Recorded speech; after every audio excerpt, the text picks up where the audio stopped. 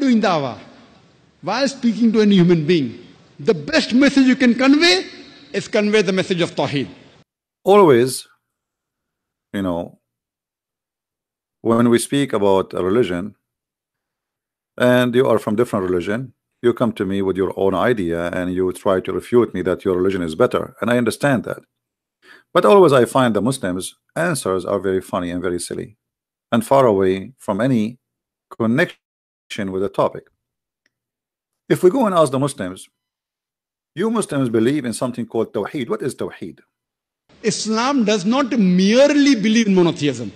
Islam believes in Tawheed. Tawheed means unification. Muslims are saying God is one. And to say God is one, the Arabic word for that is Tawheed. People have all kinds of ideas, but they're mistaken ideas. Tawheed means unification. I mean, even the name is stupid, because Tawheed means unification. Tawheed means unification.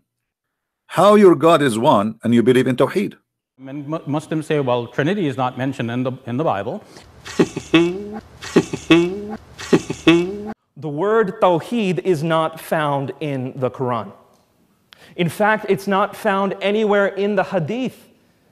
The concept of Tawheed was continuing to be developed for hundreds of years after Muhammad. That's why it wasn't found in Hadith. If he is one, because the second you use the word Tawheed, that's mean you are believing in a unification of something. So Tawheed is the concept of believing something to be one. Unifying something. Simply, the word Tawheed is supposedly the God of Islam unifying all the gods of Quraysh, the gods of the Arab. They have many gods beside Allah. This is what the Quran is saying. So Allah, He unified all gods together under His name. Now, if we say this is Tawheed, that will be nothing but paganism, have nothing to do with worshiping one God.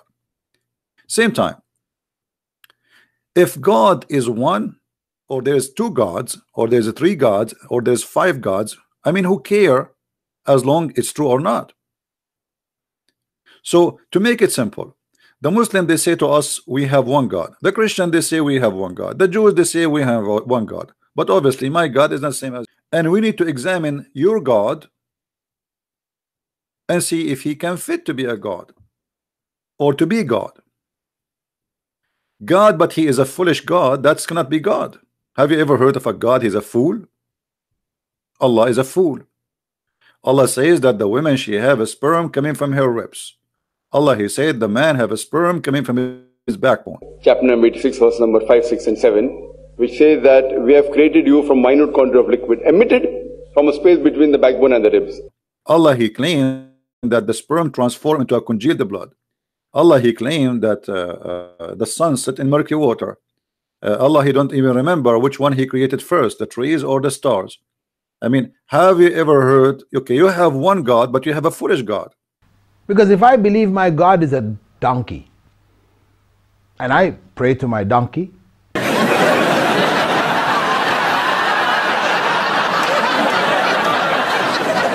and my prayers are answered, I said, this is my God, he's a donkey. We can't take lectures about Tawheed from people who believe from Muslims who believe these kinds of things. So I am really happy that you are saying to me I have one God who is a fool.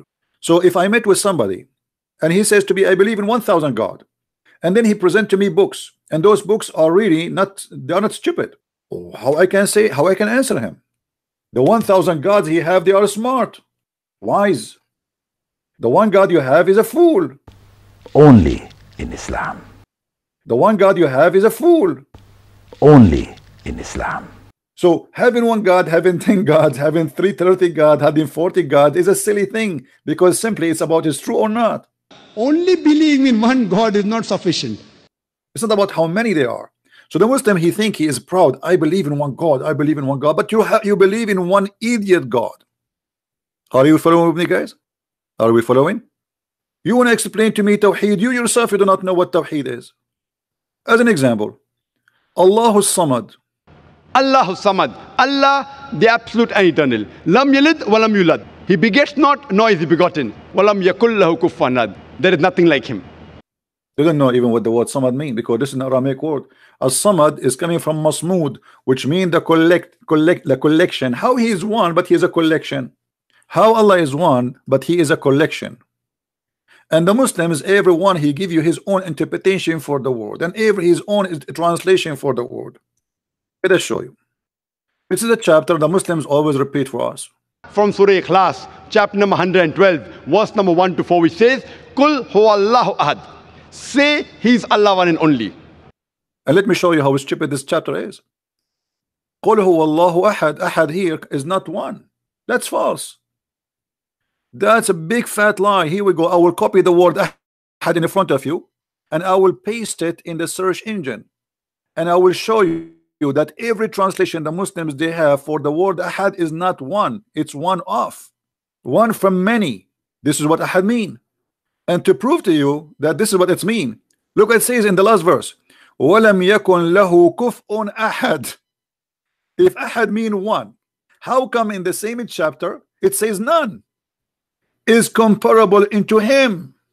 Ahad suddenly became no one, which means no one of you. You know what I mean? So ahad does not mean one. The same chapter in front of your eyes. The foolish Muhammad was copying the Bible. Oh, you Israel, your God is Echad. Echad is not one as number. Echad is one as a unity. Kul huwallahu ahad.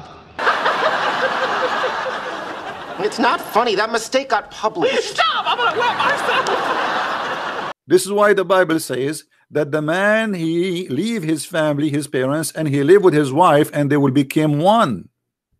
Muhammad here is a thief.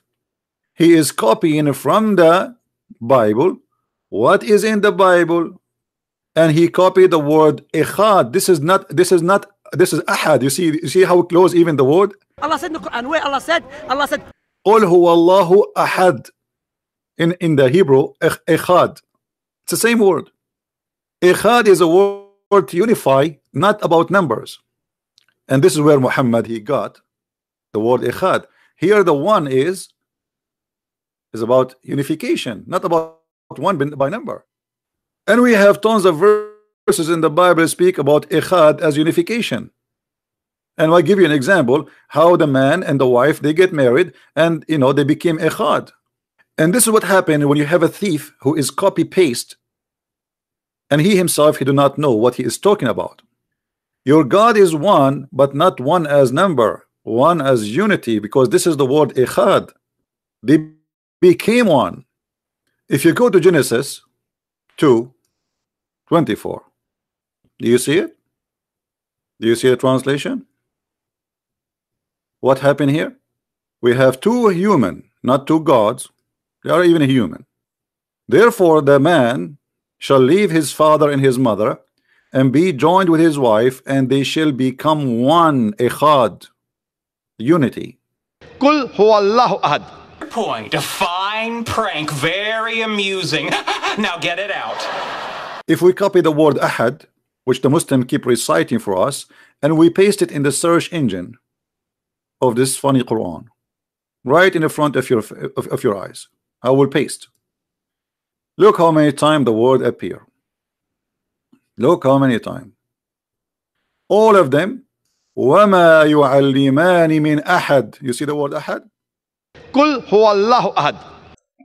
And the people have gone astray in this form of Tawheed. It's the same exactly, the one we posted in the search engine. What ahad mean here? Anyone, which mean any one of many, not one. He's not the only one. There's one of. Translation, chapter 2, verse 102. It says here, and they don't teach anyone. See how the word ahad became anyone? Means to ascribe unity to something. To ascribe unity to something. And the people have gone astray in this form of Tawheed. In the translation, forget about this word. Let us go to different verse. chapter 2, verse number 136. وَمَا نُفَرِّقُ لا نفرق بين أحد. أحد, you see it? We don't differentiate between any of. Chapter 2, verse 136. You see? We don't differentiate between any. We make no distinction between any of them. This is Ahad. Do you see it? And we can go all over the Quran non-stop, and you will see that the word come always in such a way.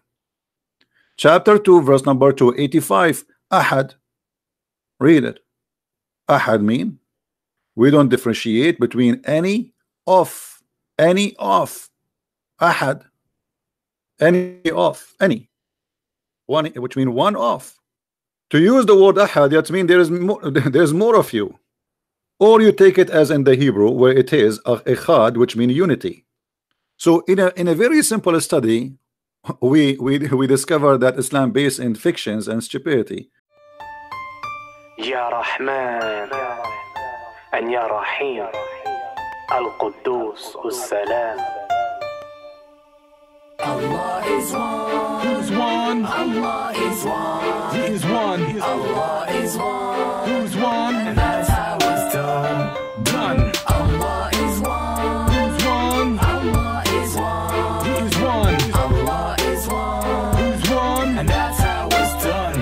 Done. Allah is one. Yes, Allah is one. Ya Rahman and Ya Rahim, the creator of all mankind. And yes, indeed, we worship Him. You control another lane, but you can't hide from Him. He sees all things in all human beings. The greatest thing you'll ever learn is just to love and be loved by someone. The nature, glory unfolds like a beautiful story of the one and only.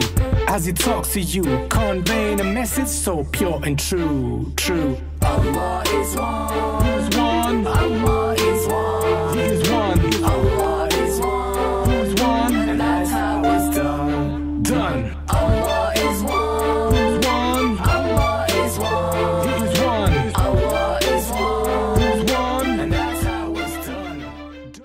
And here we can conclude that Muhammad and Allah are unified to be one.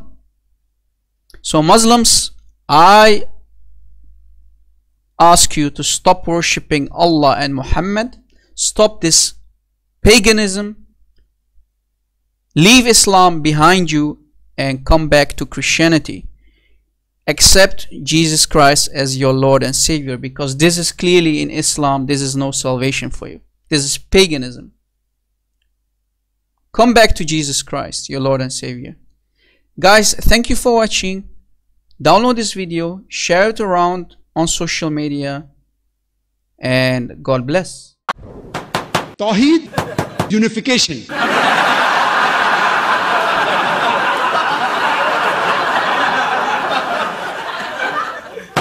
Tawheed, unification. Ya Rahman and Ya Rahim, Al-Quddus, As-Salam. Allah is one. Who's one? Allah is one. He is one. Allah is one. Who's one?